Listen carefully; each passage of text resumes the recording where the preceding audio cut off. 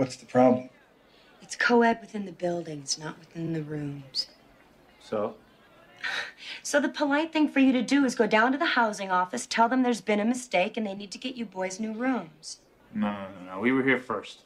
Besides, it's your fault. Why didn't you use Alexandria or whatever your full name is? Alex is my full name. Well, it sounds like a man's name to me. I think it's lovely. Three college roommates become involved in an intense and sometimes passionate relationship. Special guest Dan DeVenney joins us to chat about pooping in co-ed bathrooms, judgmental looks from librarians, and an anticlimactic pregnancy scare. Then we find out if Threesome stands the test of time.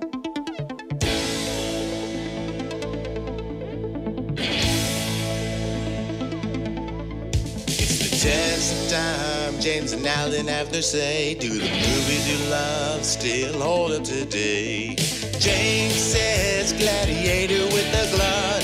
Alan says as a father, blah, blah. It's the test of time, James and Alan have their say. Do the movies you love still hold up today? Test of time, James and Alan have their say. Do the movies you love still hold up today? Hello, everyone, and welcome to the Test of Time. I'm your host, James Brief, and joining me, as always, is my buddy, my pal, the director of the episodes, Alan Noah. Hello, that's me. And for this movie called Threesome, we have a threesome, kind of sorts today, I guess. Special guest Dan DeVenney is back on the show. Dan, how are you? I am fabulous. Thank you for having me back. Of course. So for anyone who maybe missed the last time you were here, you joined us to talk about Tombstone. And when you had initially emailed into the podcast, you said that you would come on to talk about Tombstone and Threesome.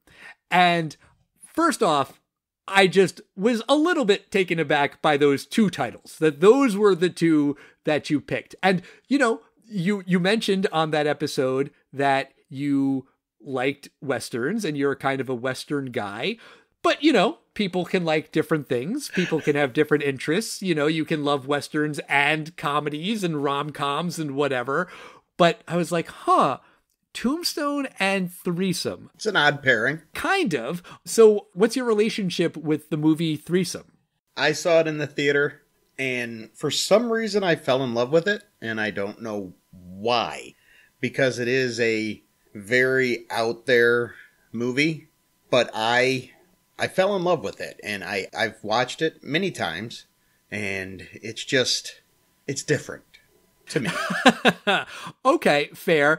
We had our friend Mike Kahn on a while back, and he joined us to talk about the movie Boiler Room, and he said that he picked that movie because he worked in the actual boiler room. I'm going to be honest, the thought crossed my mind that, Dan, maybe he's I'm a swinger, full on. Yeah, maybe you're in a throuple or something, and this is a judgment-free zone. That's fine. Okay, cool. We wouldn't have a problem with that, just for the record.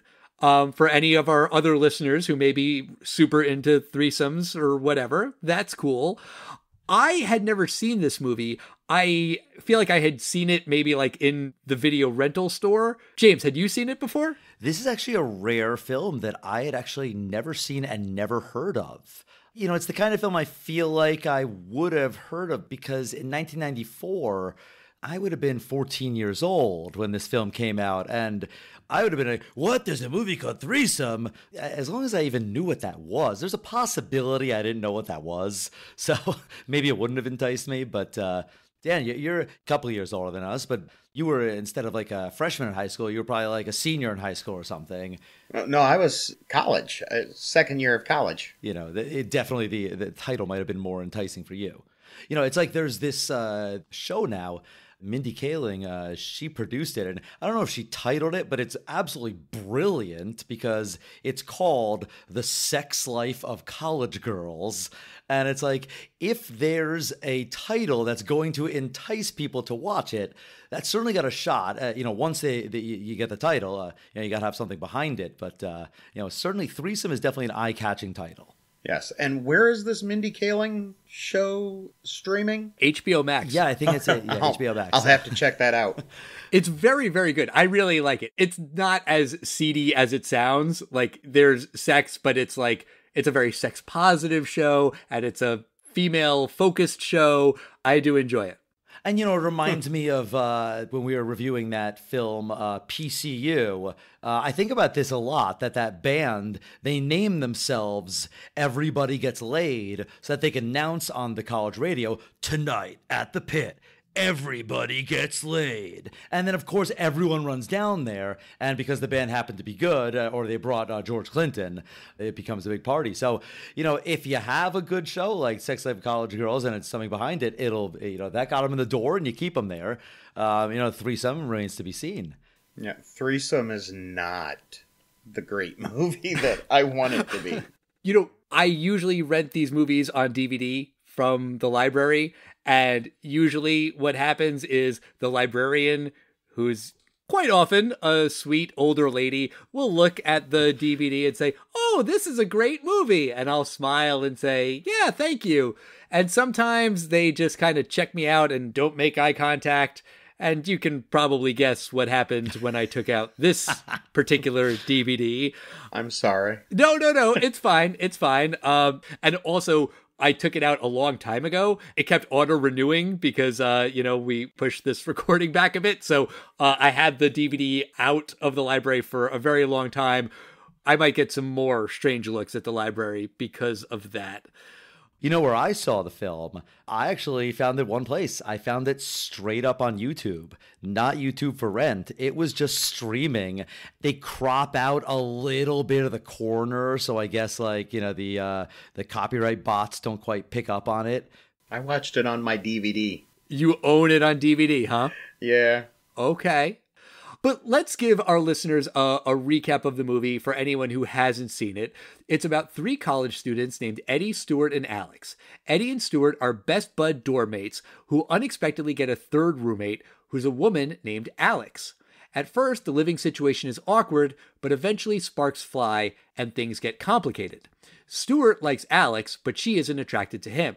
Alex has the hots for Eddie, but Eddie questions his sexuality and is unsure if he has the same feelings for Alex. Eddie then realizes that he likes Stuart, but Stuart is straight and not interested in being more than friends with Eddie. Eventually, this 3-way friendship leads to, well, the name of the movie is Threesome. So I normally would ask you at this point, James, is this a big hit at the box office? This could not have been a big hit at the box office, right? Actually, the film did not do very well, and it sold barely any tickets. I think it sold 1 ticket in Toledo, Ohio. I think, Dan, you might have been the one person who saw this film. That was me. But the film had a $10 million budget. Unfortunately, the film opened on April 8th, 1994, and that was the day that Kurt Cobain died. And that certainly is not the weekend you want to be like, Threesome, woohoo! Like, the film wound up opening up at number 5 with $4 million. And it wound up actually making $15 million in the box office. Rule of thumb is you kind of want to make 2.5 times. So, but the thing is, I don't think in this situation, I don't think they did spend that much money on marketing because I never heard of this film. And I watched a lot of TV as a kid, and I probably was watching MTV, and I would guess that they'd probably want to advertise on a television show like that station. But it actually made $15 million, and I guess a couple people bought the DVDs. So it wasn't the flop I thought it was going to be. I thought it was going to be like, $500,000, but it eked out some money. I guess good for them. When the movie starts, it did something that I really, really liked right out of the gate. In the opening credits, it shows all 3 names of the 3 main stars at the same time on screen. It has Lara Flynn Boyle and Josh Charles and Stephen Baldwin. And I right away was like, that's great. This is a story about a threesome, 3 main characters, and there's no main character, singular. It's 3 main characters, plural. And I was like, that's really smart. I like that. I just like that as an artistic choice. And then that lasted about half a second, because then right away we start hearing Josh Charles doing voiceover. And then all of a sudden it's not 3 equal main characters. It's one guy telling his story and the other people are there too. And I know I'm a broken record with the voiceover thing, but man, the voiceover in this movie is really fucking terrible. And excessive. Yeah, it is. And I think for whatever reason in my head, when I think of movies with bad voiceover, the one that always springs to mind is Varsity Blues. And that's probably not the worst offender. For whatever reason, that's the one I think of. And I think it's because that movie opens with James Van Der Beek doing a really terrible Southern accent where he's like, in Texas, football is life. And you hear the voiceover while you're seeing all of the footage of how in Texas, people really love football. And it's completely unnecessary. Also, like the opening credits to Friday Night Lights, you saw that Texas loves football without voiceover. So that was my like go-to movie of this is why voiceover is bad. I think I might have a new go-to movie for why voiceover is bad. It's Threesome. Yeah, there's so much of it. Yes, throughout the entire movie. And I admit I hadn't watched it in about a year and a half, and I didn't remember all of that voiceover, and that was one of the things I wanted to apologize, first off, for making you guys watch this, and for all of the voiceover. I mean, I don't mind voiceover as much as Al, but Al has successfully argued to me about the flaws of voiceover, but I don't hate it as much as he does. I definitely dislike the voiceover at certain parts of this film for what it does. But when I do listen to voiceover, I can usually sense Al's anger like miles away. So I can feel that telepathically. Well, I'm glad. But my main thing with voiceover is sort of what I was saying about Varsity Blues. When the voiceover is telling you something that you clearly see, that's just really annoying. And this movie does that a lot. There's an early scene when the 3 of them are out getting pizza and Alex and Eddie are really hitting it off. But Stuart is like sad because he's not in the conversation. You see that in the scene, but then the voiceover comes on and tells you, Stuart really felt sad because Alex and I were connecting and he wasn't. Like, no shit, I'm watching that happen. Why are you telling me that? And a different annoying thing of voiceover is when something really important happens in voiceover and it's just kind of like, whatever, it's just a thing. Eddie comes out in voiceover.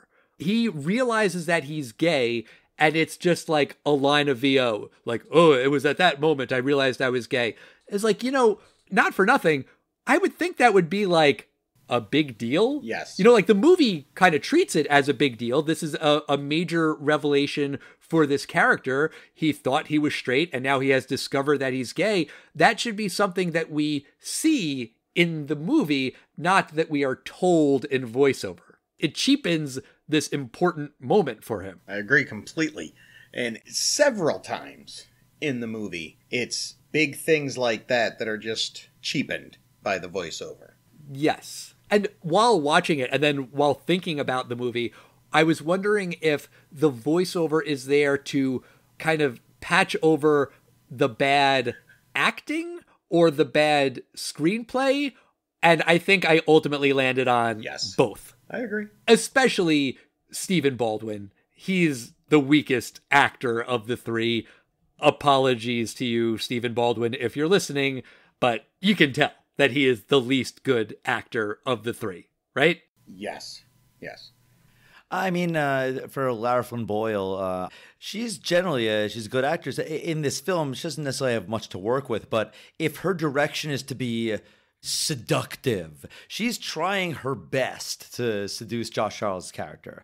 I really like Josh Charles. I've always wanted him to be a bigger actor than he turned out to be. And I mean, no disrespect to him. I think he was on the Good Wife for like 10 years or something. I mean, the guy probably made bank. But ever since I saw him in Dead Poets Society, when you saw him and Ethan Hawke and you're like, wow, these two are like the best and they're going to go on to have the hugest careers. Like, I always thought like he'd be like Ethan Hawke territory. And, you know, I just don't think people appreciate him as much. He was in this fantastic series called Sports Night. Yeah. And from Aaron Sorkin. Right. Unfortunately has laugh track, which would have been a million times better if it didn't have the laugh track. But it's not a laugh track, it's live audience. But I mean, the laughter track.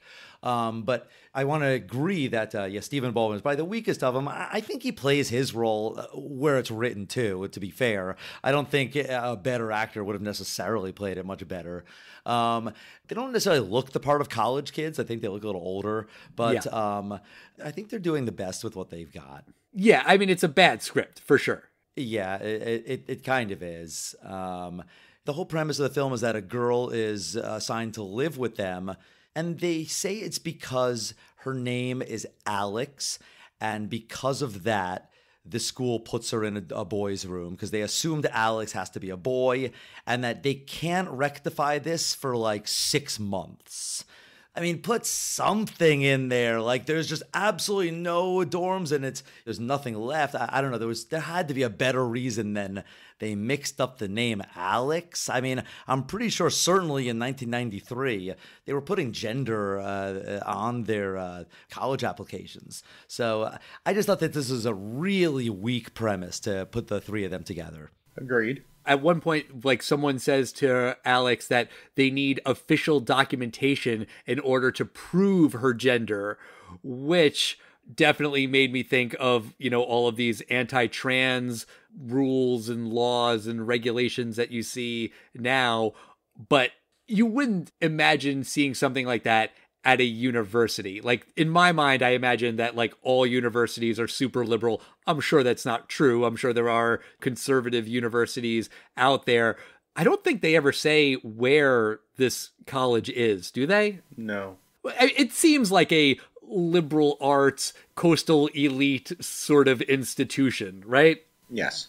It is a kind of like a sexual coming of age is what I think they were trying to do.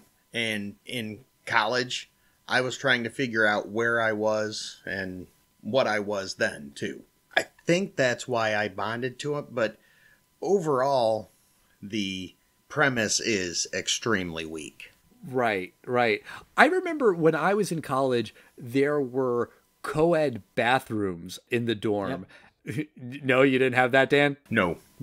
There was one literally directly across the hall from my dorm room, and I never used it because I was just afraid of what I might see in there. It had no appeal, but for some people, like, who cares? It's a bathroom, whatever.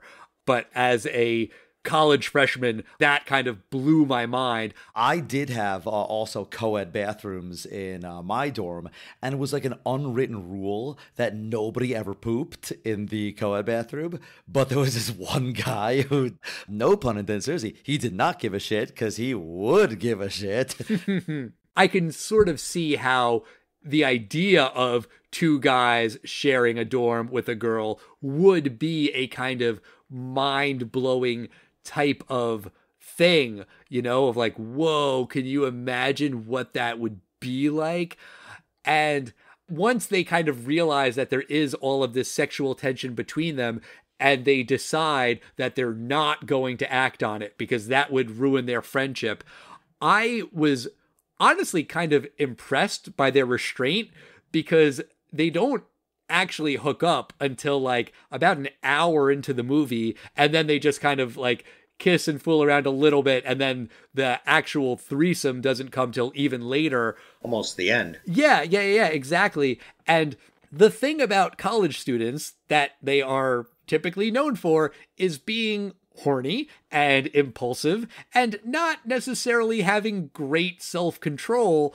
And honestly, their self-control to me was just as unrealistic as Alex getting put in their dorm room because her name is Alex. You know, like, it's right up there. Agreed, 100%. there is real chemistry there. And they're just like, they decide they're going to keep it in their pants, and they do? They don't have to, but they just choose to. One thing that just bothered me about their characters was that I think they're kind of dicks. I think we're supposed to like them. And there's a scene when one of the guys has a date, and they bring this date over. The other people there are really, I mean, the word is, I guess it would really be a straight up bullying. They're talking about her like very loudly, and she could hear everything. Like, why were they being so mean to her? I found that very uncomfortable. I had my bullying experiences, and I felt very bad for this woman. And that would be fine if we're supposed to hate these people, or if there's going to be some kind of huge redemption. And they do explain that like part of their little cult is that they've been isolating everyone else from their friend circles. But I just thought that was unnecessarily cold. There could have been a comedic way that they could have isolated people, because there was a hint around the dorm that they were the weirdos, and that's fine. That's where they got their isolation. But I didn't think they had to actively be dicks, and I did not like that about them. Well, I think that's part of like their thing, is that no one else can come into their, I almost said circle, but triangle would clearly be more appropriate. Because I was thinking before that happened, okay, if the three of them have all of this pent up sexual tension and they're not hooking up with each other, well, they're on a college campus. There's other people there. Right. And you don't see any other potential love partners for, I don't remember how many minutes, but like a good chunk of time. And then Alex brings home this guy, Larry, and they're mean to him. And then Stuart brings home the girl that you're talking about, where they're all talking about her behind her back. And then they set up Eddie with another guy because they want him to get laid or whatever. And that doesn't go well. And that one isn't like mean-spirited. That is just them trying to do something nice, but it doesn't go well. Eddie isn't attracted to the other person, played by Alexis Arquette, by the way. But they are their own thing. No one else is allowed in their threesome. You know, even if it's not a sexual threesome, it's just only them. And they were doing that, forcing people out. I mean, they were legitimately trying to do that, to keep it themselves. I don't think they knew consciously that they were doing that, but I think they were doing that in order to keep it just them three. This character that Josh Charles plays, he's gay, and this is 1994. It's not that long ago, but in terms of like gay timeline, that's a long time ago. There were very few, like it could be zero, but very, very low number of people that were out in my grade. But certainly, like today, there are more people comfortable with this. So I think this film does kind of handle that it's very awkward, and he doesn't want to announce he's gay, and he's scared about it. And I do appreciate that, because at first I was kind of like, oh, it's not so bad. But I'm like, well, it's 1994, so it's not so easy. I think the movie did handle that well. What it definitely didn't handle well was Stewart's constant use of the F word. Right. And I didn't remember all of that in there, and it is excessive and bad. And the jokes about being gay that Stewart said it was horrible. Unless there was a huge heartfelt redemption. Which there wasn't. Yeah, I mean, let's not be in denial here. In 1994, this was a word that was thrown around a lot more. I think what was kind of wrong about the way that Eddie comes out is that in the movie, they sort of conflate being asexual with being gay, where he says that maybe he's asexual, and then Alex says, no, I think you're just asexual, and there's nothing wrong with being asexual. That's different from being gay, and they sort of like mix those two up. That to me was kind of weird. I think his quote-unquote asexuality is very confused. He's a good-looking guy. He probably has been hit on by girls, and Lara Flynn Boyle is beautiful. the fact that he's not attracted to this gorgeous girl, he might think he's asexual. I wouldn't put it past someone to at least think he is, not because he's not attracted to guys, but because I'm not attracted to women, which is supposed to be, I guess, the default in 94. Right. And Alex doesn't accept the fact that Eddie is gay because she likes him. That's wrong, but I could also sort of see it as maybe realistic from like a selfish, horny 19-year-old college student of like, oh, you think you're gay? You're wrong. I'll quote unquote fix you. That's a horrible attitude and a shitty attitude. And again, if it's a liberal elite university, you would hope that at least today someone would be more progressive and say, okay, you are who you are, that's fine. But you can kind of imagine that kind of attitude. I would actually use the word, it's ignorant. It's not the first time that a person's thought that they could fix someone. And Stewart, even to his credit, despite the fact that he's throwing the F word around and saying inappropriate things, he's okay with the fact that his buddy's gay. He's not like weirded out or mad or upset about it. But that part of the love triangle is unexplored. Or maybe not totally unexplored, because they do have this scene where Eddie talks to Stewart and says, I think you're gay. And Stewart's like, nope. But like, they don't really explore that. Like Alex and Eddie and Alex and Stewart, those parts of the love triangle, they really explore. Eddie and Stewart, they kind of just don't. Well, during the actual threesome later on, you see that Stewart kind of embraces Eddie, and it kind of, to me, made me think that maybe he was a little curious. I'm glad you brought that up.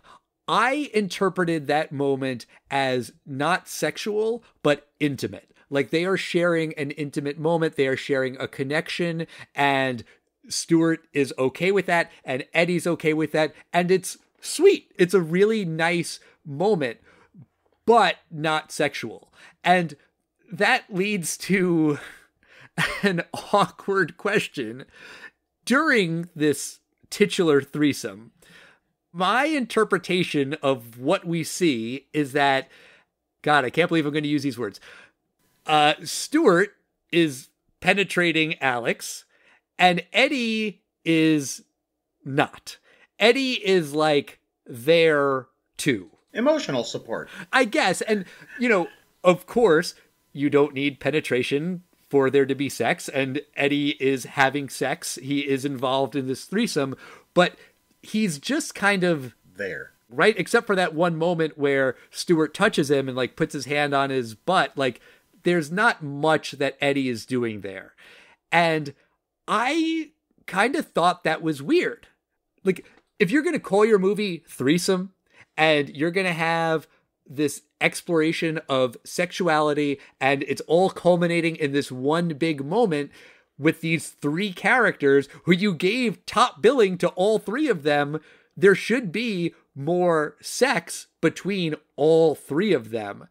And I feel weird saying this as a straight guy, but like, yeah, there should have been more gay stuff in that scene. Yeah. I think today they would have said the word, he's a little fluid in his sexuality. And, you know, generally, like, you know, a straight man is not going to be sexual with another straight man. And it's not the kind of thing you do as a favor to your buddy that's gay. But if he himself, I guess you could maybe say on the Kinsey scale, some of the, you know, gay tendencies, then that would make sense. But it just seems like he's the straight guy. Maybe they should have shown a little bit of maybe a little attraction or something.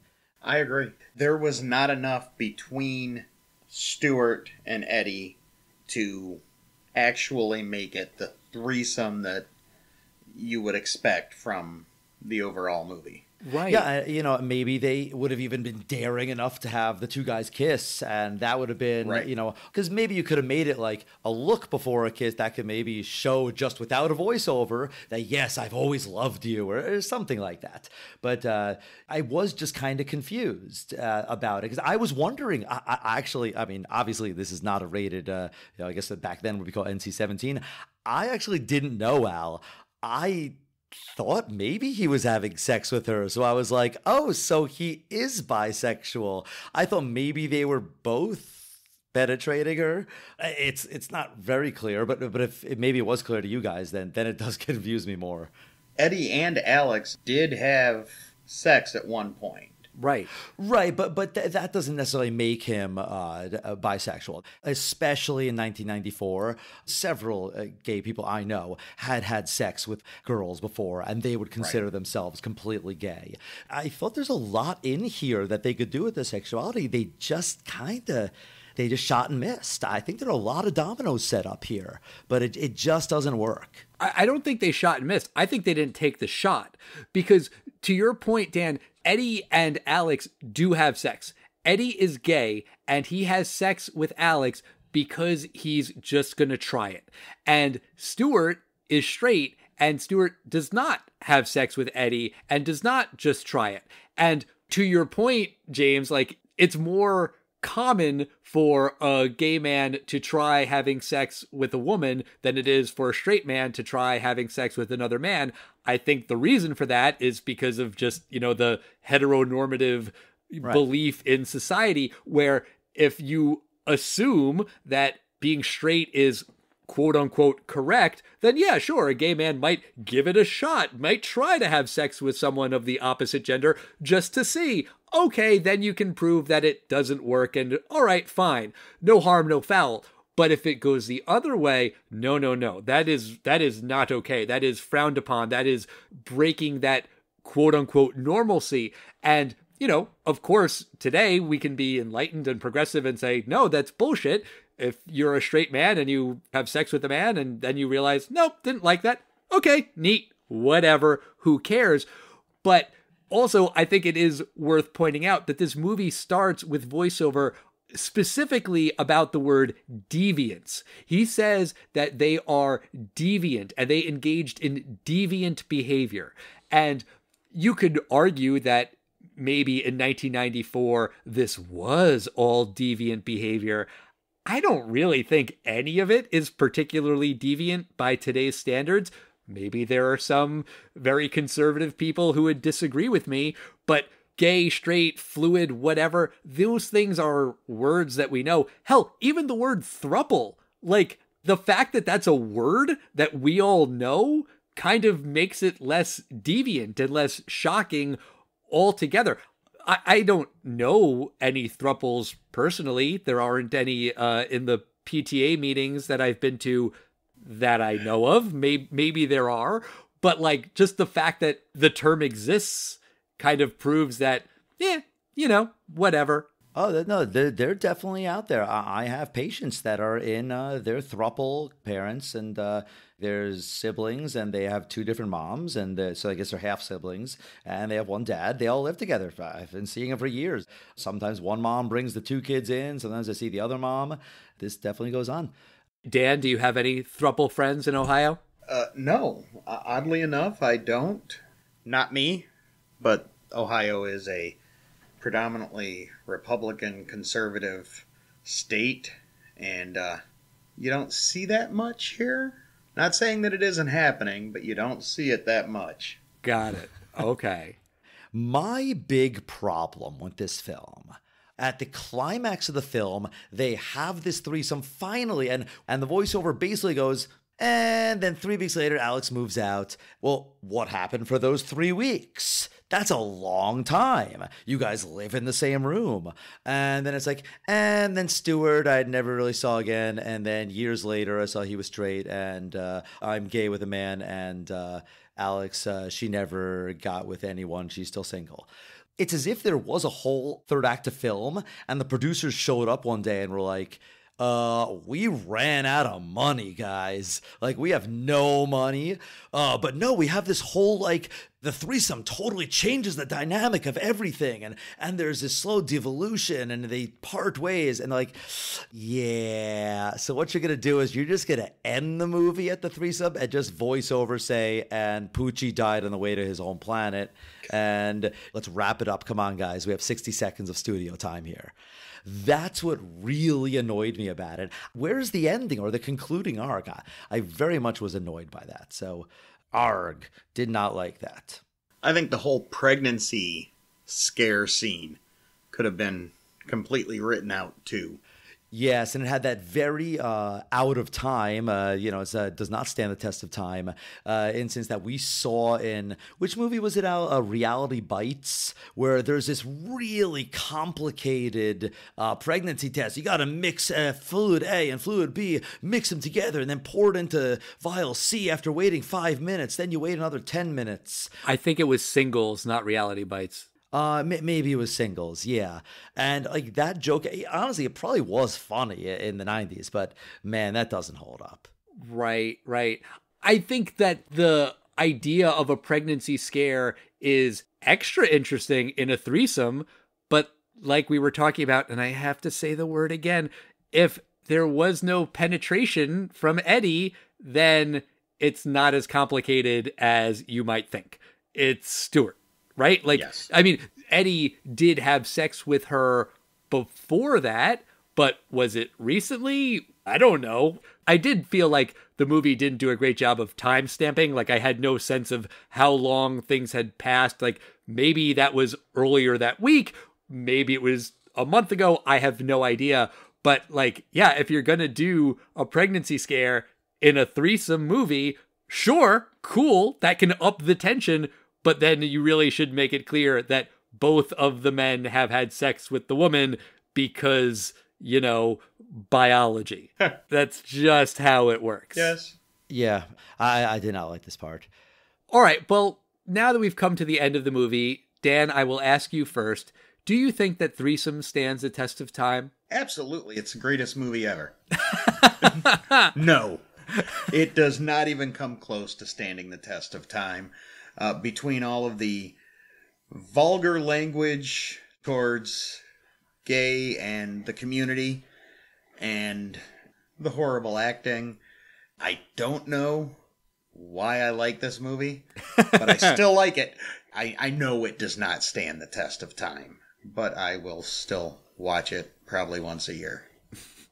That's okay. There's nothing wrong with that. You're allowed to have a guilty pleasure to enjoy a movie even if it doesn't stand the test of time or whatever. That's fine. Nothing wrong with that. It's just terrible, and I apologize that I made you guys watch all of that voiceover. All good. I feel horrible. No. It's fine. No problem at all. James, what do you think? Did you think the movie stands the test of time? First, I do like me some Josh Charles. He's a good actor. I don't know Larry Boy's work as well, but again, we talked about this earlier. I thought the actors did the best they could with this. I also think that in the beginning, at least, they handle the confusion of his sexuality. I thought they handled that well. You could call it a train wreck because before it's this smashed up thing that doesn't work, it has the potential to be a really intact train. The premise is kind of cool, and I thought a stupid way to get the three people together, but once you have three 18-year-olds together in a believable way, you could have a lot of interesting stuff happen. There is a lot you could do with the sexuality.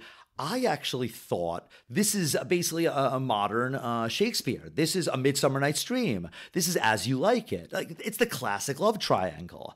It almost seems obvious, like just rip it off. Not rip it off, but just do 10 Things I Hate About You. It's an update of The Taming of the Shrew. They do this stuff all the time. I thought that's where they were going, and the potential was there. I thought the execution was horrible. And something you said, Dan, you find yourself watching it, and I don't think I'm going to watch it again, but I know why you watch it. And a long, long time ago, one of the single-digit episodes, I believe, or maybe in the teens, we reviewed a film that we both agreed doesn't stand the test of time, and that's The Wizard. And it just kind of holds a special place because you watched it at the right time in the theater. I watched it with my dad in the theater, so I understand why you watch it, even though, yes, I agree, this film does not stand the test of time. Al, what do you think? I think we know where we're going here, but let's give you a go. Sure. Well, here, I'll surprise you. I will talk about what I think is the best scene in the movie. And I'm not saying it facetiously or ironically. And that's when Eddie calls Alex and he's like apologizing to her, and he's using these big words because that's like Alex's thing. She likes big words and she gets turned on by how smart Eddie is. And while she's having this conversation, Stuart is going down on her. And that scene is actually good. It perfectly illustrates the threesome, and it perfectly illustrates Alex's dilemma. She likes this one thing about Stuart and this other thing about Eddie, and it's not easy to combine those two things in this one very specific situation. It works for her. I mean, that's not sustainable. It's not like a way she can have a long-term relationship with these two guys, with one of them going down on her only while the other one calls and uses big words. But that's a good scene. That explains what is happening to Alex. Contrast that with a scene where Eddie is watching Alex and Stuart in the bath when they're flirting and kind of washing each other but not hooking up. And it's voiceover that says, man, if I could only combine them into one person, that would be great. That's not showing me your dilemma. That's not helping me understand what you're going through. That's you telling it to me in voiceover, which is annoying. And there's nothing even comparable with Stuart, where he feels something towards Alex and something different towards Eddie. That part of the triangle is just kind of ignored. So you have one part which is done well, but it's really only done well in that one scene. Really, everything else in this movie is terrible and is not well explored. I 100% agree with you, James. There is so much potential in this kind of story. Tons and tons and tons. And they blow it. They blow it with a really shit script. A better screenplay could have turned this story into something really interesting and ahead of its time for 1994. And that's not what we've got. What we do have is a story that feels really small, even within the context of these characters and their lives. Like at the end VO, it's like, oh, but we learned so much about ourselves. Like, did you? Did this thing impact you? Did it change the trajectory of your lives? It doesn't really seem like it. I saw on the trivia on IMDb that the screenwriter based this off of his own experiences. It kind of just feels like a quasi-interesting story from a guy about like his college experience that if someone told it to you in 5 minutes at a party, you'd be like, oh, neat. But for a 90-minute movie, it really, really doesn't work. Also, in 1994, there was porn and you could find it. But it wasn't as easy to access as it is today.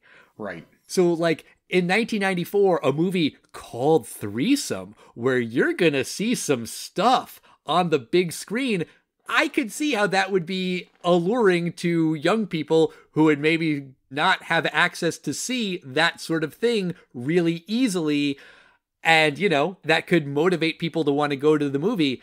Now, though, if you have an internet connection, you can see any kind of threesome you want in seconds.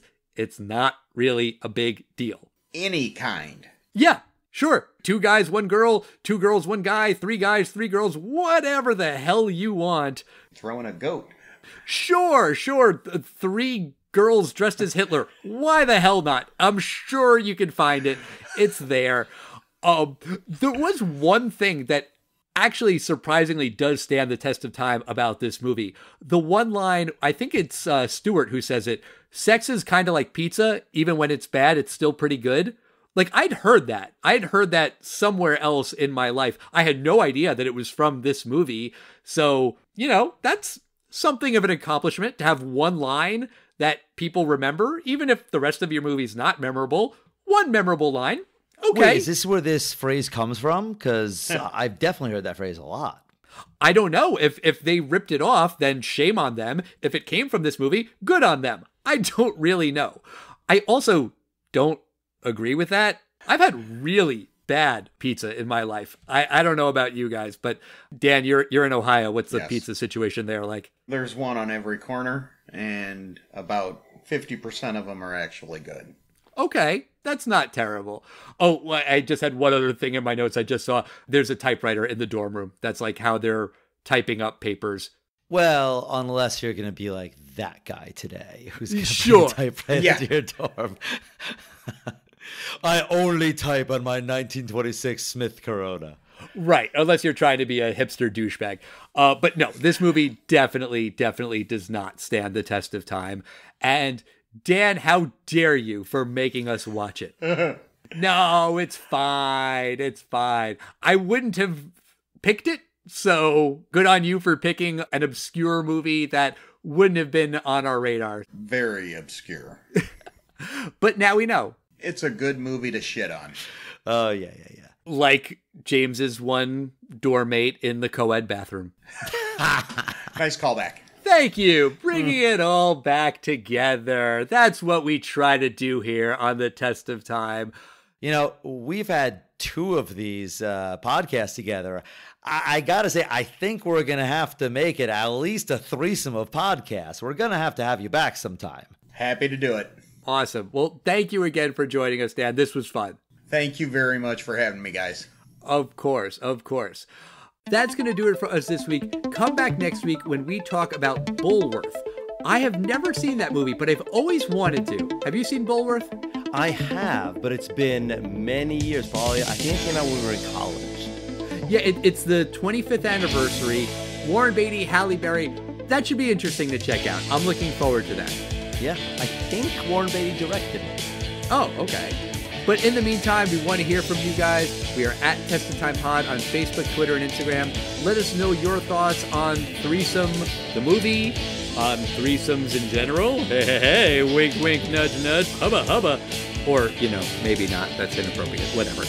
But we will see you next time, everybody. Take care. Bye. Bye.